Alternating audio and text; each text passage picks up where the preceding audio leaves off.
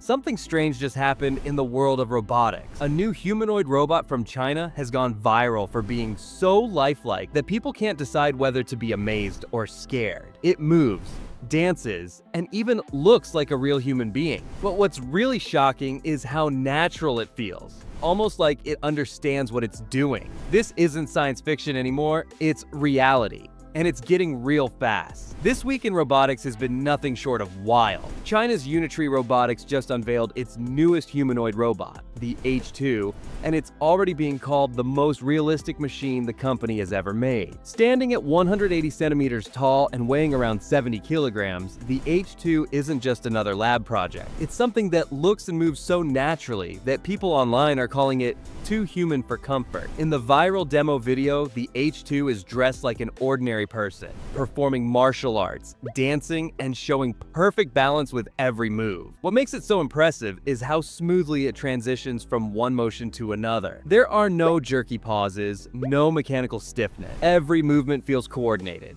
almost like watching an athlete who's spent years mastering their form. Unitree calls this model the H2 Destiny Awakening, a name that perfectly fits what it represents. The moment machines start closing the gap between robotics and biology. While the company hasn't shared every technical detail yet, experts noticed that it's powered by upgraded actuators, advanced control systems, and precise motion planning. All of that gives it a level of movement closer to human biomechanics than anything Unitree has ever shown before. To understand how big this leap is, you need to look at where Unitree started. Their earlier model, the H1, made history as China's first full-size humanoid capable of running at 3.3 meters per second, faster than most humans sprint. It even performed live at China's 2024 Spring Festival Gala, dancing on stage in front of millions. That model featured an 864 watt-hour swappable battery and used 3D LiDAR and depth cameras for 360-degree environmental awareness. But the H2 is something else entirely. The new version doesn't just move better, it looks more human too. The face has been redesigned to appear bionic, capable of showing subtle expressions instead of being a blank plastic shell. And while that realism is a massive step forward for robotics, it's also the reason people feel uneasy watching it. Some viewers say it falls deep into the uncanny valley, where something looks almost human but not quite, and that almost triggers discomfort. Social media reactions summed it up perfectly. One user said, "Before it came out, I was excited. Now that it's real, I'm kind of scared." Another joked that it looked like something from a sci-fi movie, a cross between iRobot and a human influencer. Whether people find it fascinating or frightening, one thing is clear. Unitree has created a robot that feels alive, and that's what makes this so groundbreaking. It's not just about hardware or mechanics anymore. It's about how we feel when we see a machine that blurs the line between artificial and human. Unitree's rise to this point didn't happen overnight. The company has been quietly building toward this moment for years, step by step. Unlike some robotics firms that focus mainly on flashy demonstrations, Unitree has been deeply focused on hardware. Their strategy is simple but powerful. Build reliable, affordable robots and let other developers handle the software side. This open approach has allowed Unitree's machines to appear in universities, research labs, and startups around the world. It's a strategy that's made them one of the biggest players in the global robotics scene. But the launch of the H2 is more than just another business milestone. It's a symbolic statement. It's China saying to the world, we can lead in humanoid robotics too. The timing couldn't be more perfect. As the US pushes ahead with Tesla's Optimus and Boston Dynamics continues to refine Atlas, China's H2 arrives as a direct challenge. And the reaction online shows just how big that challenge is. People aren't just talking about performance. They're talking about emotion. That's what makes this moment different. For years, humanoid robots looked robotic. Metal limbs, blank faces, stiff motion. The H2 changes that completely. Dressing the robot in human clothes and giving it a natural face wasn't just a design choice, it was psychological. Unitree wants to make robots that can exist comfortably in human spaces, whether that's homes, offices, or public environments. The idea is that if a robot looks familiar, people will accept it more easily. Of course, not everyone is ready for that.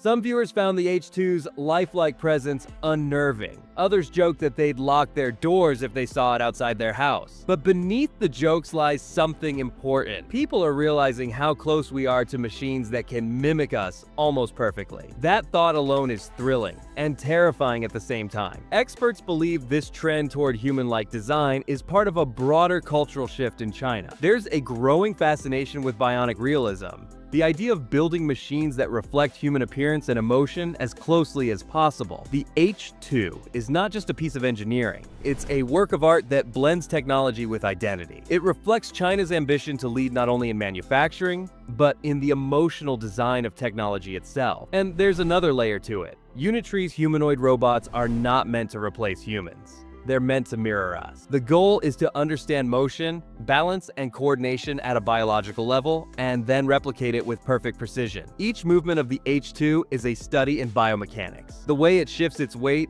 the rhythm in its steps, the stability in its balance, all of it is designed to feel organic. So when people say it's too real, that's actually a compliment. It means Unitree has achieved something robotics engineers have been chasing for decades: fluid motion that no longer looks mechanical. But this breakthrough also raises new questions. If robots become this lifelike, how do we define the boundary between man and machine?